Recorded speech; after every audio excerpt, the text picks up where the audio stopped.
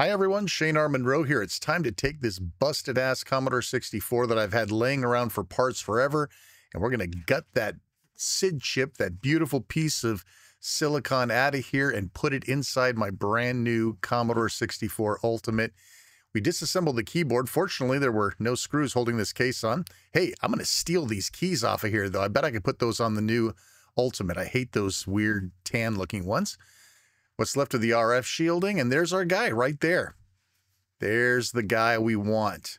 Now, I don't have a chip puller. I should have a chip puller, but we're going to use Mr. Screwdriver. Now, you'll notice I'm not using any ESD protection or anything like that. But, you know, do as I say, not as I do. Always use ESD protection, and be careful and patient pulling this thing out. All you have to do is rock it up a little bit on one side and then rock it up a little bit on the other side. Now, that little guy's going to get in the way, I can tell. I'm going to probably bend it down. I mean, I wouldn't care if it broke. This is for parts after all, but I'm going to use my thumb or my fingers here as some sort of leverage to avoid breaking that guy, just in case I might need it sometime.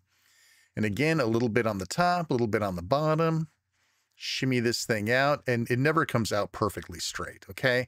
It's always going to come out like one side or the other. Just be very careful and you'll be fine. A little bit more here.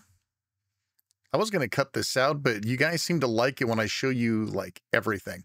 Yeah, I say it's resilient because these pins are pretty big. They're pretty tough. And if you haven't been taking this chip in and out over and over again, you're probably going to be fine if you rough handle it a little bit. But with a chip puller, it takes like 3 seconds. So consider getting a chip puller. There she is. She's beautiful. I'm going to stick it actually to the foam that I had inside my 64 unboxing. It's a good place to put it. And this to the side. It's time to break open. It's always nerve-wracking opening brand new toys.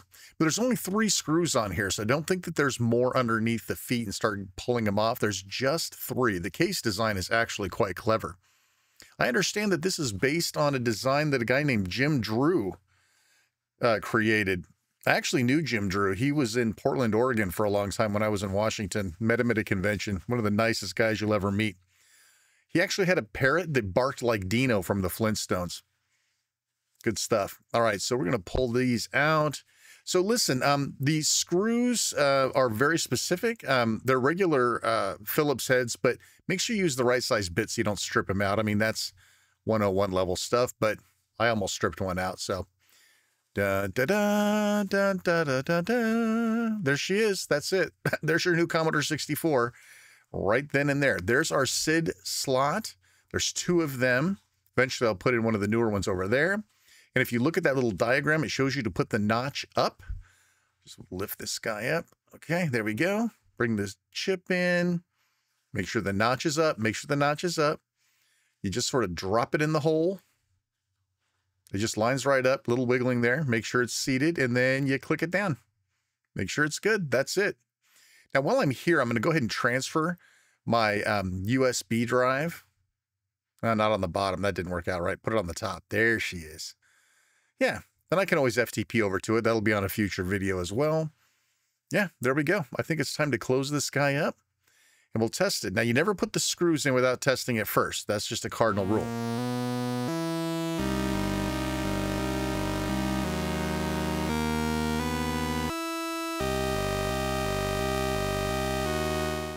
All right, so here we go. SID changed. Please review settings. I'm liking where this is going. We go to our audio setup. We take a look at our SID sockets, and she is there.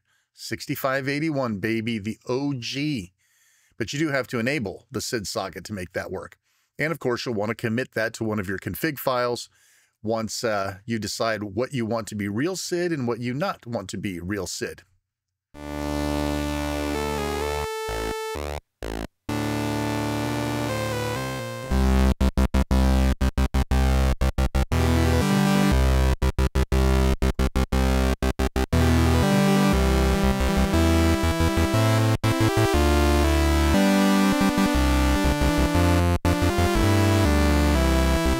That's it, my friends. We have done it. Thanks so much for joining me. I'm Shane R. Monroe. Thanks for watching. Take care. We'll see you next time.